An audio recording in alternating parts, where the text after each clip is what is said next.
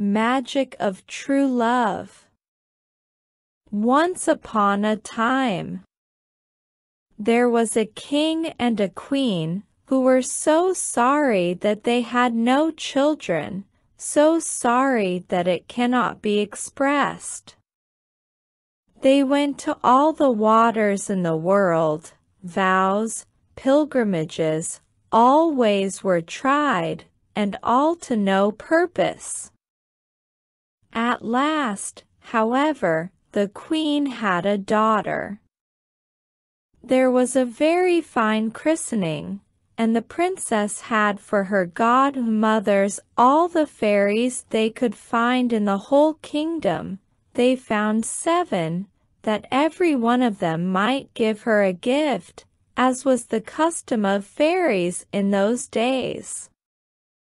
By this means the princess had all the perfections imaginable. After the ceremonies of the christening were over, all the company returned to the king's palace, where was prepared a great feast for the fairies. There was placed before every one of them a magnificent cover with a case of massive gold, wherein were a spoon, knife, and fork, all of pure gold set with diamonds and rubies. But as they were all sitting down at table, they saw come into the hall a very old fairy, whom they had not invited, because it was above 50 years since she had been out of a certain tower, and she was believed to be either dead or enchanted. The king ordered her a cover, but could not furnish her with a case of gold as the others, because they had only 7 made for the 7 fairies. The old fairy fancied she was slighted, and muttered some threats between her teeth. One of the young fairies who sat by her overheard how she grumbled, and, judging that she might give the little princess some unlucky gift, went, as soon as they rose from table, and hid herself behind the hangings, that she might speak last, and repair, as much as she could, the evil which the old fairy might intend.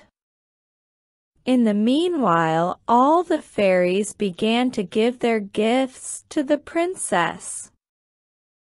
The youngest gave her for gift that she should be the most beautiful person in the world, the next, that she should have the wit of an angel, the third, that she should have a wonderful grace in everything she did, the fourth, that she should dance perfectly well, the fifth, that she should sing like a nightingale, and the sixth, that she should play all kinds of music to the utmost perfection. The old fairy's turn coming next, with a head shaking more with spite than age, she said that the princess should have her hand pierced with a spindle and die of the wound. This terrible gift made the whole company tremble, and everybody fell a-crying. At this very instant the young fairy came out from behind the hangings, and spake these words aloud. Assure yourselves, O king and queen, that your daughter shall not die of this disaster. It is true, I have no power to undo entirely what my elder has done. The princess shall indeed pierce her hand with a spindle, but, instead of dying, she shall only fall into a profound sleep, which shall last 100 years, at the expiration of which a king's son shall come and awake her. The king, to avoid the misfortune foretold by the old fairy, caused immediately proclamation to be made, whereby everybody was forbidden, on pain of death, to spin with a distaff and spindle, or to have so much as any spindle in their houses. About 15 or 16 years after, the king and queen being gone to one of their houses of pleasure, the young princess happened one day to divert herself in running up and down the palace. When going up from one apartment to another, she came into a little room on the top of the tower, where a good old woman, alone, was spinning with her spindle. This good woman had never heard of the king's proclamation against spindles. "What are you doing there, goody?" said the princess.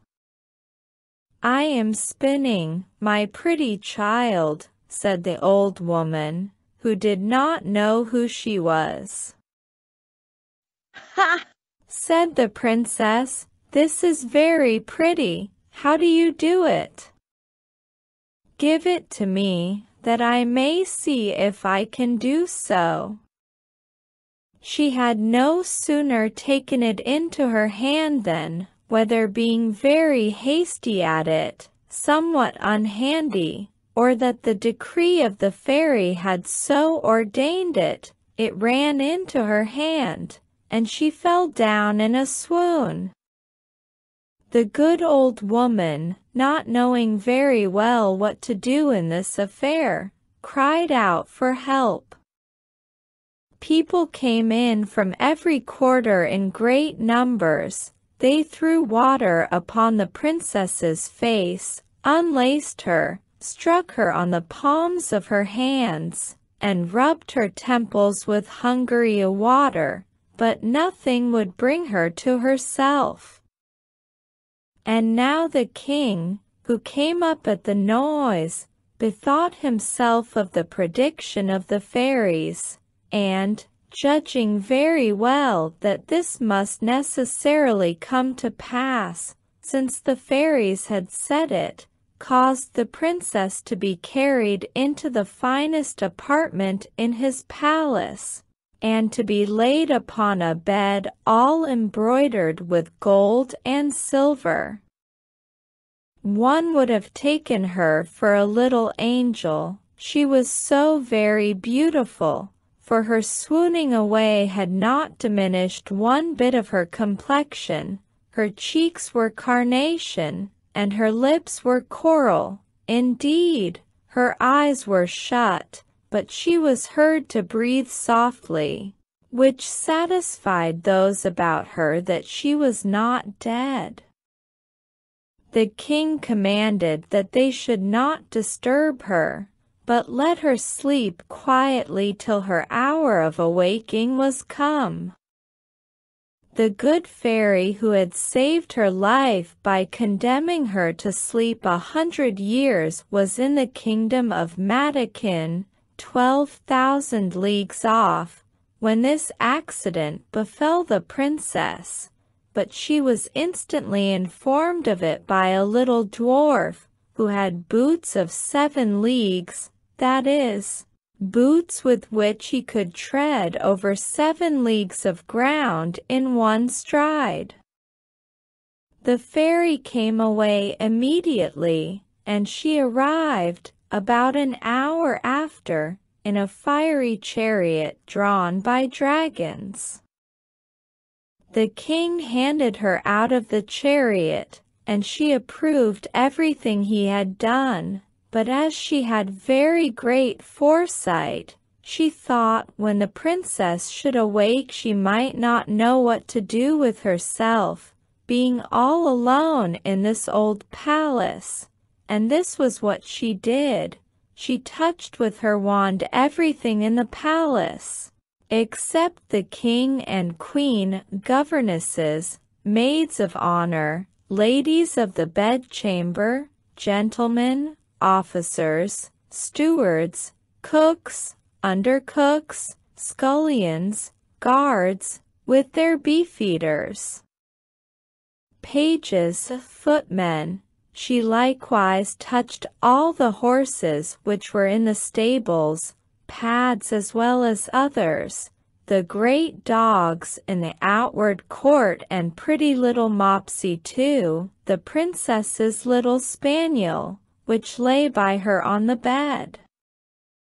Immediately upon her touching them, they all fell asleep, that they might not awake before their mistress, and that they might be ready to wait upon her when she wanted them.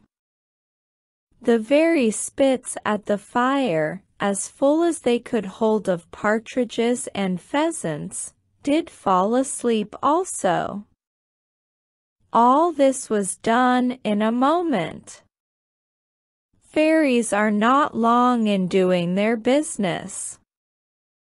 And now the king and the queen, having kissed their dear child without waking her, went out of the palace and put forth a proclamation that nobody should dare to come near it. This, however, was not necessary, for in a quarter of an hour's time there grew up all round about the park such a vast number of trees, great and small, bushes and brambles, twining one within another, that neither man nor beast could pass through, so that nothing could be seen but the very top of the towers of the palace, and that, too, not unless it was a good way off. Nobody doubted but the fairy gave herein a very extraordinary sample of her art, that the princess, while she continued sleeping, might have nothing to fear from any curious people.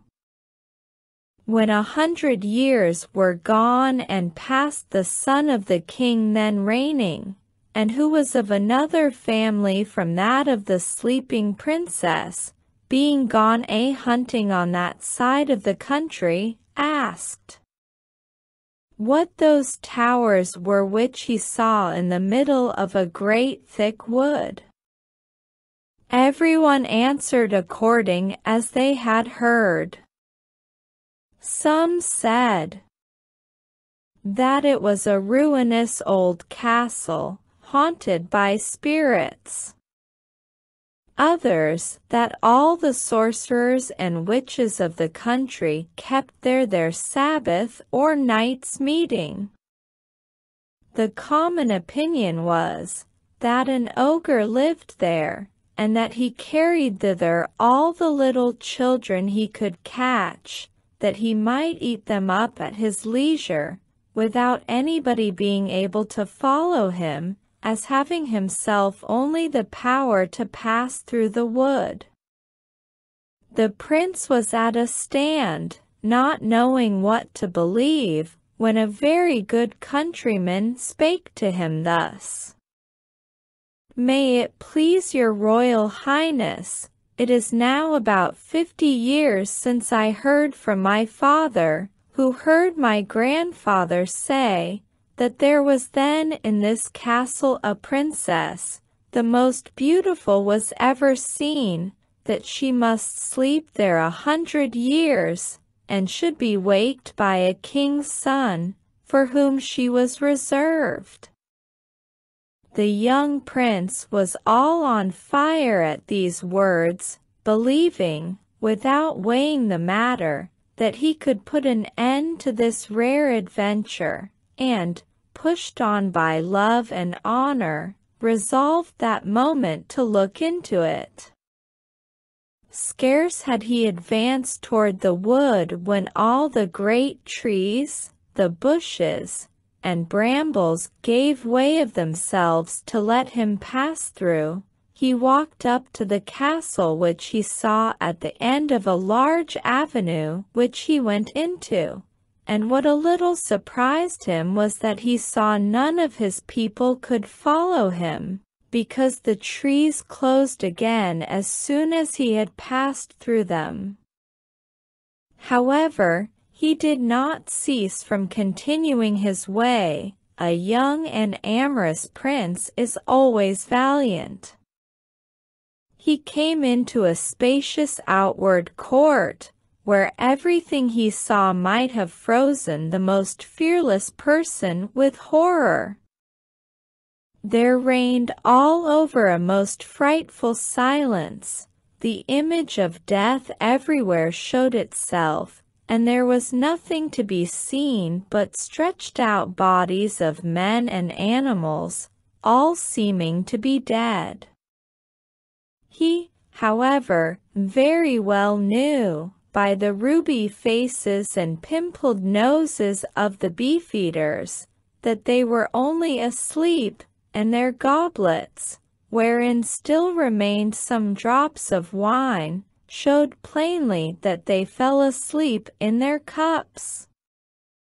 He then crossed a court paved with marble, went up the stairs and came into the guard chamber, where guards were standing in their ranks, with their muskets upon their shoulders, and snoring as loud as they could. After that he went through several rooms full of gentlemen and ladies, all asleep, some standing, others sitting. At last he came into a chamber all gilded with gold, where he saw upon a bed, the curtains of which were all open, the finest sight was ever beheld, a princess, who appeared to be about 15 or 16 years of age, and whose bright and, in a manner, resplendent beauty had somewhat in it divine. He approached with trembling and admiration, and fell down before her upon his knees. And now, as the enchantment was at an end, the princess awaked, and looking on him with eyes more tender than the first view might seem to admit of. "Is it you, my prince?" said she to him. "You have waited a long while." The prince, charmed with these words, and much more with the manner in which they were spoken, knew not how to show his joy and gratitude.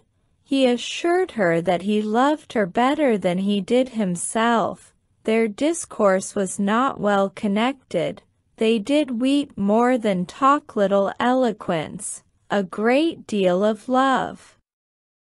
He was more at a loss than she, and we need not wonder at it. She had time to think on what to say to him, for it is very probable, though history mentions nothing of it, that the good fairy, during so long a sleep, had given her very agreeable dreams. In short, they talked 4 hours together, and yet they said not half what they had to say. In the meanwhile all the palace awaked, everyone thought upon their particular business, and as all of them were not in love, they were ready to die for hunger. The chief lady of honor, being as sharp-set as other folks, grew very impatient, and told the princess aloud that supper was served up. The prince helped the princess to rise. She was entirely dressed, and very magnificently, but His Royal Highness took care not to tell her that she was dressed like his great-grandmother, and had a point band peeping over a high collar. She looked not a bit less charming and beautiful for all that. They went into the great hall of looking-glasses, where they supped, and were served by the princess's officers. The violins and hautboys played old tunes, but very excellent, though it was now above 100 years since they had played, and after supper, without losing any time, the Lord Almoner married them in the chapel of the castle, and the chief lady of honor drew the curtains. They had but very little sleep. The princess had no occasion, and the prince left her next morning to return to the city, where his father must needs have been in pain for him. The prince told him that he lost his way in the forest as he was hunting, and that he had lain in the cottage of a charcoal burner, who gave him cheese and brown bread. The king, his father, who was a good man, believed him, but his mother could not be persuaded it was true, and seeing that he went almost every day a-hunting, and that he always had some excuse ready for so doing, though he had lain out 3 or 4 nights together, she began to suspect that he was married, for he lived with the princess above 2 whole years, and had by her 2 children, the eldest of which, who was a daughter, was named Morning, and the youngest, who was a son, they called Day, because he was a great deal handsomer and more beautiful than his sister. The queen spoke several times to her son, to inform herself after what manner he did pass his time, and that in this he ought in duty to satisfy her. But he never dared to trust her with his secret. He feared her, though he loved her, for she was of the race of the ogres, and the king would never have married her had it not been for her vast riches. It was even whispered about the court that she had ogreish inclinations, and that, whenever she saw little children passing by, she had all the difficulty in the world to avoid falling upon them. And so the prince would never tell her one word. But when the king was dead, which happened about 2 years afterward, and he saw himself lord and master, he openly declared his marriage, and he went in great ceremony to conduct his queen to the palace. They made a magnificent entry into the capital city, she riding between her 2 children. Soon after the king went to make war with the Emperor Cantalabute, his neighbor. He left the government of the kingdom to the queen his mother, and earnestly recommended to her care his wife and children. He was obliged to continue his expedition all the summer, and as soon as he departed the queen-mother sent her daughter-in-law to a country house among the woods, that she might with the more ease gratify her horrible longing. Some few days afterward she went thither herself, and said to her clerk of the kitchen, "I have a mind to eat little Morning for my dinner to-morrow." "Ah, "Madam," cried the clerk of the kitchen. "I will have it so," replied the queen, and this she spoke in the tone of an ogress who had a strong desire to eat fresh meat, and will eat her with a sauce Robert. The poor man, knowing very well that he must not play tricks with ogresses, took his great knife and went up into little Morning's chamber. She was then 4 years old, and came up to him jumping and laughing, to take him about the neck, and ask him for some sugar candy. Upon which he began to weep, the great knife fell out of his hand, and he went into the backyard, and killed a little lamb, and dressed it with such good sauce that his mistress assured him that she had never eaten anything so good in her life. He had at the same time taken up little Morning, and carried her to his wife, to conceal her in the lodging he had at the bottom of the courtyard. About 8 days afterward the wicked queen said to the clerk of the kitchen, "I will sup on little Day." He answered not a word, being resolved to cheat her as he had done before. He went to find out little Day, and saw him with a little foil in his hand, with which he was fencing with a great monkey, the child being then only 3 years of age. He took him up in his arms and carried him to his wife, that she might conceal him in her chamber along with his sister, and in the room of little Day cooked up a young kid, very tender, which the ogress found to be wonderfully good. This was hitherto all mighty well, but one evening this wicked queen said to her clerk of the kitchen, "I will eat the queen with the same sauce I had with her children." It was now that the poor clerk of the kitchen despaired of being able to deceive her. The young queen was turned of 20, not reckoning the 100 years she had been asleep, and how to find in the yard a beast so firm was what puzzled him.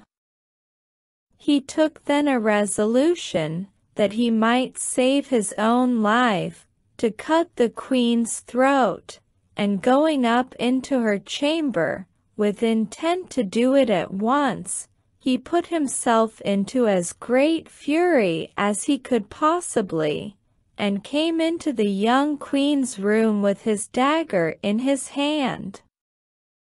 He would not, however, surprise her, but told her, with a great deal of respect, the orders he had received from the Queen Mother. "Do it, do it," said she, stretching out her neck.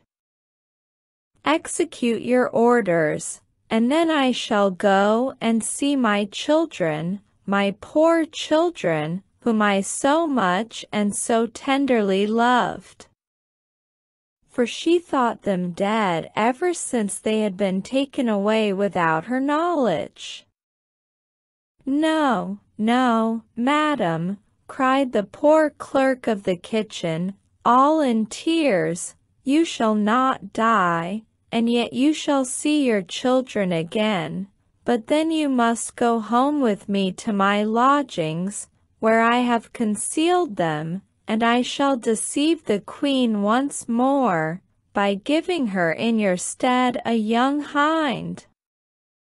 Upon this he forthwith conducted her to his chamber, where, leaving her to embrace her children, and cry along with them, he went and dressed a young hind, which the queen had for her supper, and devoured it with the same appetite as if it had been the young queen.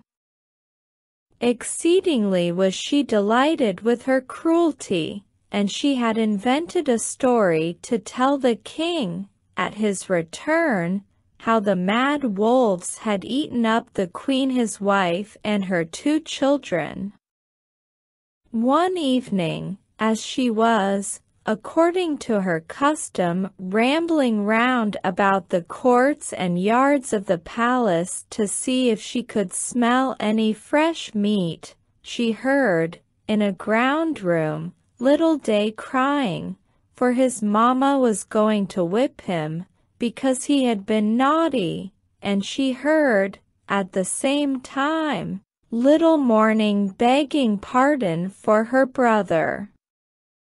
The ogress presently knew the voice of the queen and her children, and being quite mad that she had been thus deceived, she commanded next morning, by break of day, with a most horrible voice, which made everybody tremble, that they should bring into the middle of the great court a large tub, which she caused to be filled with toads, vipers, snakes, and all sorts of serpents, in order to have thrown into it the queen and her children, the clerk of the kitchen, his wife and maid, all whom she had given orders should be brought thither with their hands tied behind them. They were brought out accordingly, and the executioners were just going to throw them into the tub, when the king, who was not so soon expected, entered the court on horseback, for he came post, and asked, with the utmost astonishment, what was the meaning of that horrible spectacle. No one dared to tell him, when the ogress, all enraged to see what had happened, threw herself head foremost into the tub, and was instantly devoured by the ugly creatures she had ordered to be thrown into it for others. The king could not but be very sorry, for she was his mother, but he soon comforted himself with his beautiful wife and his pretty children.